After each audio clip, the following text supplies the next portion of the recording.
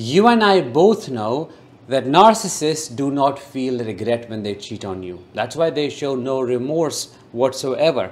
They blame it on you and justify it that way. But what most people do not know is that they do regret something when they get caught cheating.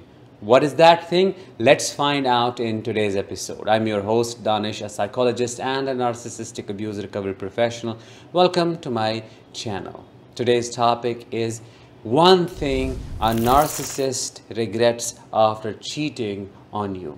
If that is interesting, please consider subscribing because your subscription to the channel helps in spreading awareness about narcissistic abuse. Before we get started, here's a quick and small announcement for you. I'm doing an online workshop. The topic will be how to overcome betrayal trauma in 5 practical steps. I did it already once and now I am doing it this week, Sunday evening, 9:30 p.m. EST. If you want to join and learn how a narcissist betrays you beyond infidelity and then have all the practical tools to heal, do not miss this last opportunity to register yourself by clicking the link in the description. Back to the topic. Narcissists love to have many sources of supply at their disposal because they love attention, they chase novelty, and that's what makes them feel important. So it's in their DNA, if you will. They miss one thing when they get caught. And what is it? The thrill. Yes, the thrill of deceiving you, the thrill of fooling you.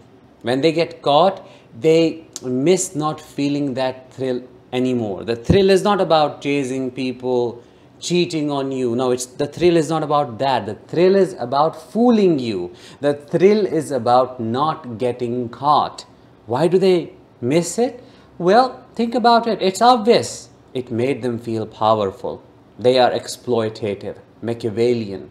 They know how to weaponize people's trust against them. They know how to use your loyalty against you by mirroring it. And the fact that they can get away with cheating for 5 years, 10 years, 15 years means they are super powerful, or at least that's how they perceive it. That's how they translate it, how they associate it with being ultra powerful.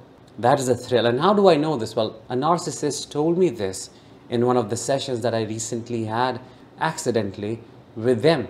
I asked them, what is it that you miss about cheating? What pushes you to seek it out? And they said it's the thrill of not getting caught. It's not just the thrill of meeting somebody new.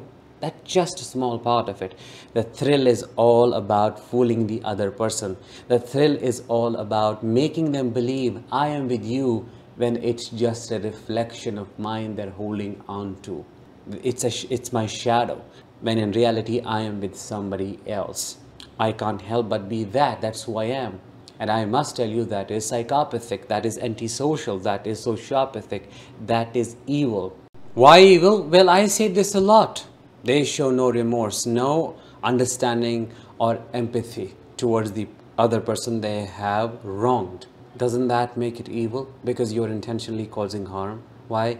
Well, that thrill matters more to you and you're enjoying causing pain. That makes you sadistic. This reminds me of dark tetrad, the 4 traits that reveal the dark side to humanity, the evil side to humanity. Psychopathy, narcissism, sadism, and Machiavellianism. These are the 4 traits.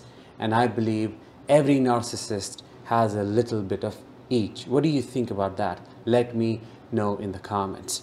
They enjoy the thrill of taking you out on a date night and simultaneously talking to other people, cheating on you. They enjoy the thrill of impregnating you while sleeping with other women, if you are a woman in relationship with a narcissistic man. The situation can be turned around and it's the same possibility. A man with a narcissistic woman who does this to him. So it's the thrill. That is what makes them evil. That makes them feel invincible. That makes them feel faster than light. That makes them feel a stealthy wolf who can bite you, hunt you down in one strike and you're out. That is how it makes them feel. Now, if you and I were to feel that way, we'll feel disgusted of ourselves, won't we? Like, how could I be that?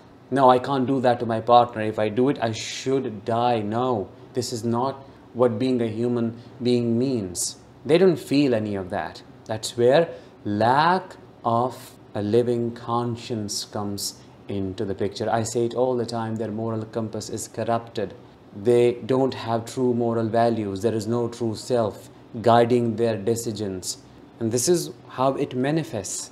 How can somebody enjoy the thrill in deceiving their partner? Only a person with no values, hijacked moral compass, destructive moral compass can do it. Somebody who has no conscience, no super ego telling him or her that this is wrong, you shouldn't do it. I always also say, if a narcissist can, he will or she will. There is no if I should. If I can, I will. That is the principle they always follow. So that's the only thing they love about cheating. They don't really regret all the pain they have caused you, the family falling apart, setting it all on fire. They don't care about it. They will leave you in a millisecond for somebody new who promises a new future. In a millisecond, they can burn it all to ground, and they can fight you like you are their biggest rival, their enemy, their alter ego they want to destroy. That is how they are. They split very quickly, as you already know. So this is what they regret. Let me know what you think they regret when they get caught cheating on you. Drop your answers in the comments below, and I will talk to you in the next one. Until then, as always, let the healing begin and continue.